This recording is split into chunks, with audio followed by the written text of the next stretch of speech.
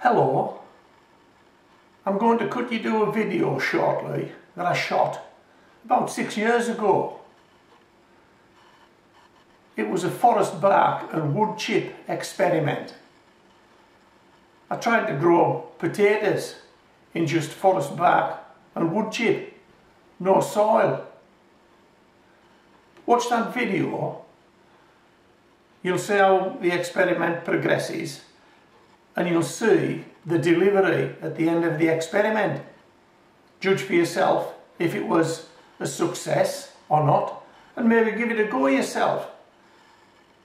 So why am I repeating this video? Why am I doing that now? Well, in the 6 years that have elapsed from me shooting that video, I've literally gained thousands and thousands and thousands of new subscribers. And I know you haven't seen it. You won't have seen it. But you will enjoy watching it. And if you did see it all that time ago, you'll enjoy seeing it again. It surprised me when I looked at it again, the result I actually got. Yeah, watch that video. If you want to give it a go, give it a go. Catch it at the end of the video.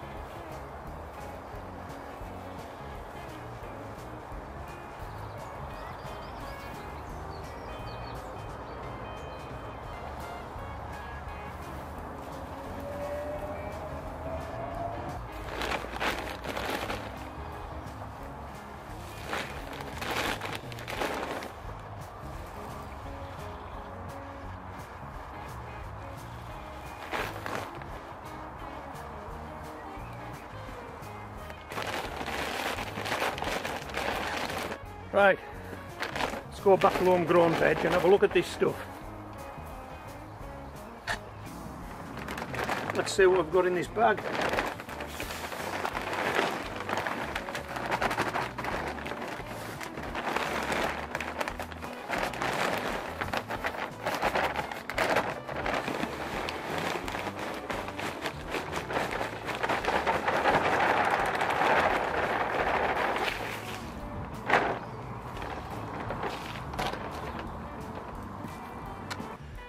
Only a couple of weeks ago I started this experiment off, trying to grow potatoes in just forest bark and wood chip, and so I sowed one set in this pot, one set in this pot. This is Foremost and this is Sharps Express, and we half filled the pot with wood chip and forest bark and nothing else. So there's no fertiliser, no soil and no compost in there, just wood chip and forest bark. But I've been thinking about this experiment and I'm sure it's doomed to failure. It's doomed to failure because there's probably nothing in there for the potato to actually take in, to make it grow.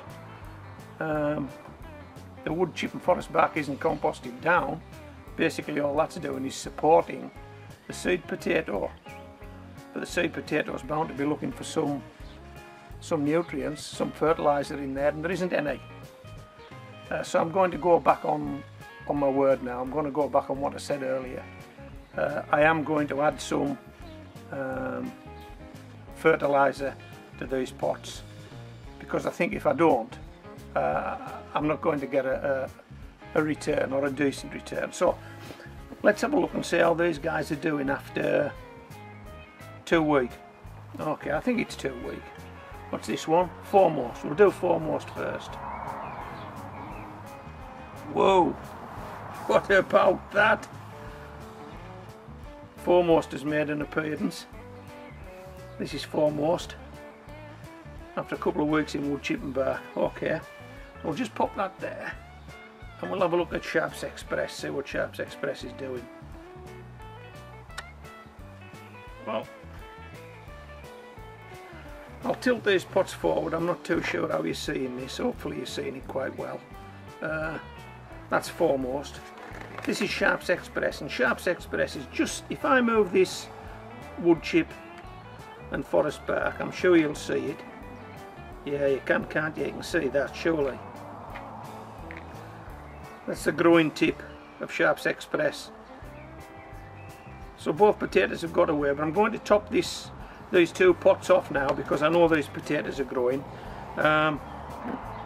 with some more wood chip and forest bark. But I've added to this some bloodfish and bone, and I got some coffee grounds last week, some free coffee grounds. So I've never used that before, so I thought, well, why not? So there's bloodfish and bone and coffee grounds in this wood chip and forest bark, and we're just going to add it, basically. That's it. Couldn't be easier. And because it's very light, unlike some composts, it's not going to break this top growth off. Just going to settle in around it very nicely. A bit like we're actually mulching it. Well, I suppose we are really, aren't we? So we'll fill this right up to the top. Now the reason I put these guys on at the time, 2 weeks ago there was a danger of frost. We were being forecast night frosts. They never actually materialised, and if they did, they weren't very severe.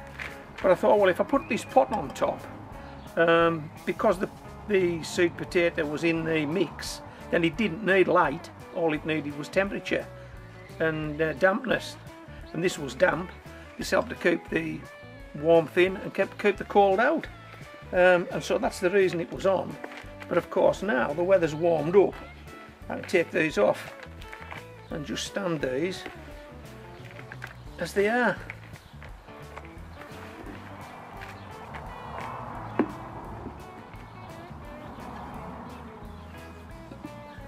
A little bit more on this one. Okay, so part 2 of the experiment. We'll see how they go. This is a first for me. My first ever reveal from forest bark and wood chip. We're going to do a 2-pot shootout today. This pot has 1 seed potato in it, and that's foremost. And the second pot we'll do is a pot with 1 seed potato in it, and that's Sharps Express. You should be able to tell looking at this that this potato is ready, starting to yellow up from the bottom. So we'll take the tops off and we'll drop foremost. Let's drop the pot, let's see what it's got.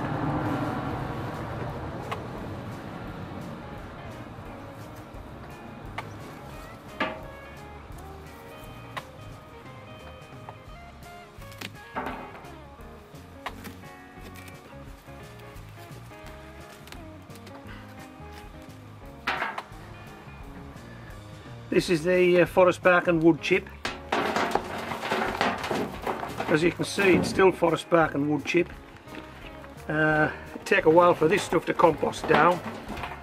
But anyway,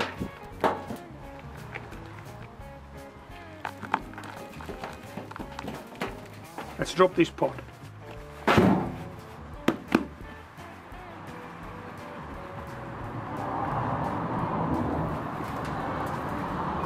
Well, we've got something. Look at this. We've got something, haven't we? Let's break this off, see what we've got. Yes.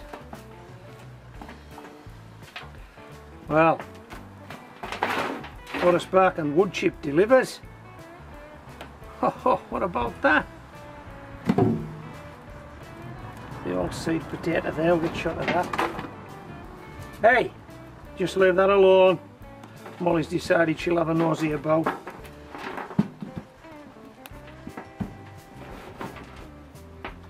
No, you don't want that, Molly, that's the seed potato. Just hold on, we'll find one for you. Let's pop them up there. Let's shake this out. And as is traditional, we'll do a weigh in. And also, as is traditional, oh, we'll have a small one for Molly. There you go, love. Okay, right. So what we'll do is, hey, these guys like forest, but getting that's a worm, Moll. These guys like forest bark and wood chip. Okay, we'll leave him in because, as you know, where there's worms, there's good growing. Right, that's over £1. I'm guessing that's nearly £2. But we'll find out and put them on the scales.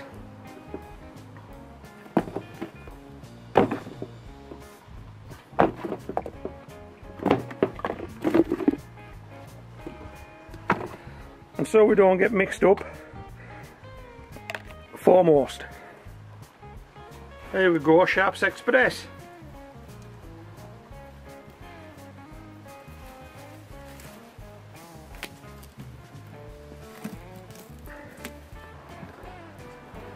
Same forest bark and wood chip.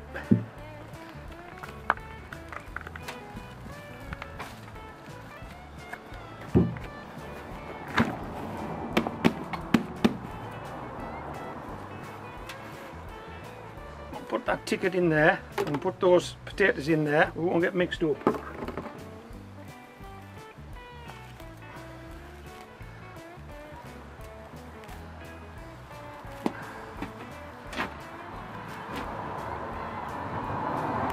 First one. You can see that old seed potato there, rotten. I'll just get that out the way. Ugh. Stinky, stinky. Look out, Mom.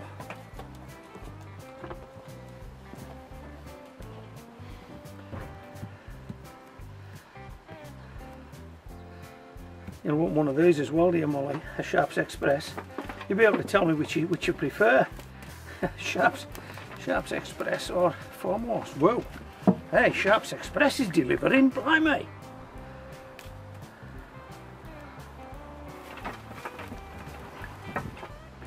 Just hold on, I'll just sneak this small one off for Molly. Where's it at? Got it. I'll just have a fish through it just to make sure I haven't buried any up. I might have done. There's another small one. No, that's it. Right, let's have a look at these guys.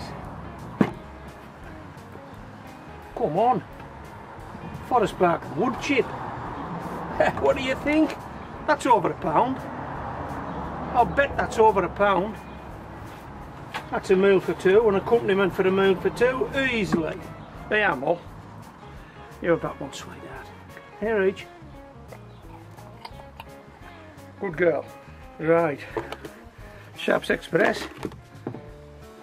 Pop these in here. And we'll go and get the scales. Is that a deal? Oh, Sharps Express. And Foremost. You see them? I don't know whether you can or not. Let's see if we can tilt them your way a bit. Oh, we want that on that side, the crackpot. How's that? That's tilted your way a bit. Right, leave them there, Moll, and we'll go and get the scales. Hold on, you wait there. I've had to move into the shade, we've got a bit of sun today. So I've had to move into the shade basically to try and get a a better shot of these scales as we load them up. Okay, foremost first. And while I'm doing this, there is something else I want to tell you about growing in forest bark and wood chip. What I've found is that the pot, when full, as compared to a pot that is full of compost, isn't half the weight, isn't quarter of the weight, it's probably an eighth of the weight of a pot full of compost. Okay, so if weight were an issue, if you had an issue with lifting pots, lifting bags, weight's an issue, then forest bark and wood chip is the lightest material I've ever used to grow anything in. You may want to consider that if you want to have a go at this. Well, there you go, just over £2.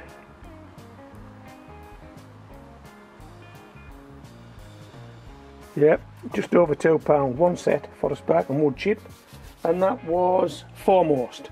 Right, let's do Sharps Express.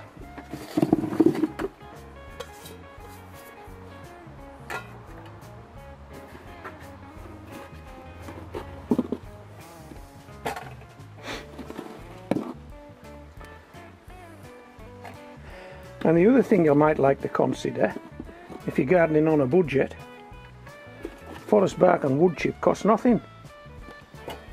I went out and collected this. You must know somebody that's taking trees down, that's putting them through a shredder. They usually have a big pile of the stuff, don't they? I'm sure they wouldn't mind.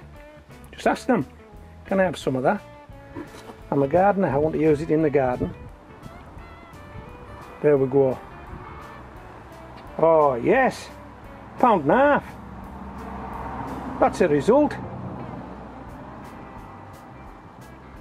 Forest bark and wood chip.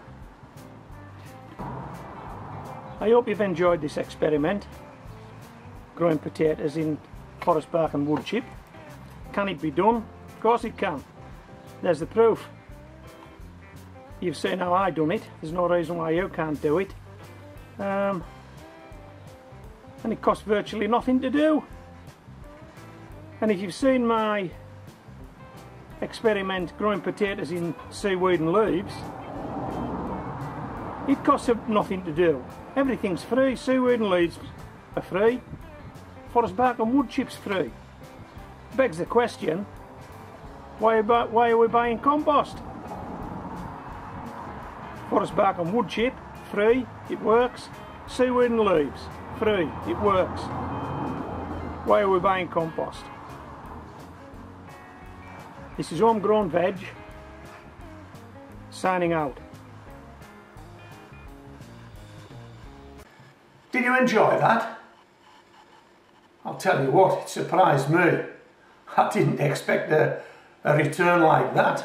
And I don't know if you noticed, but those potatoes were as clean as a whistle. I was going to say there's no dirt sticking on them, but there wouldn't be, would there? There was no dirt in the buckets. There was no soil in the buckets to stick onto the potatoes. They were as clean as a whistle. Yeah. Now, if you did like the video and you're going to give me a thumbs up, or at least if you're going to go into the text below and leave a comment, yeah, please do both of those. But while you're there, there is a share icon. It's up near the two thumbs up icons. If you want to press that share icon, you may want to actually share this video with family and friends via your social media platforms. It's easy enough done. They might want to give it a go. Yeah, and you don't need a big backyard, you don't need an allotment, you don't need a big back garden. You just need a few small buckets, some forest bark and wood chips, a couple of seed potatoes, a couple of potatoes off your veg rack. You're up and running. Yeah, you're up and running. Okay, so I hope you enjoyed the video. This is Homegrown Veg, signing out.